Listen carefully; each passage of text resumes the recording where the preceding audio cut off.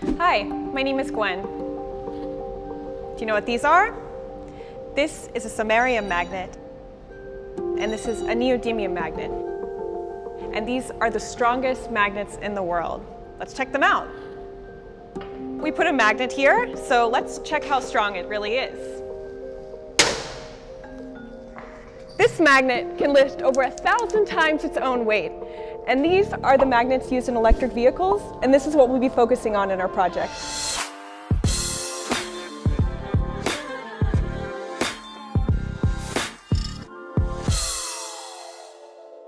When you buy an electric vehicle, you want it to be 100% environmentally friendly, don't you? Well, I have a secret to tell you. It's not. Of course, it's much better than a car which runs on fossil fuel. But there are other factors to consider than the use of the car, such as its ability to be recycled. And that's not the case yet. For instance, it's a real struggle to get these valuable magnets out. It's nearly impossible. It's a shame because these magnets could be reused for wind turbines, e-bikes, or other small electric vehicles, and even the new generation of electric cars.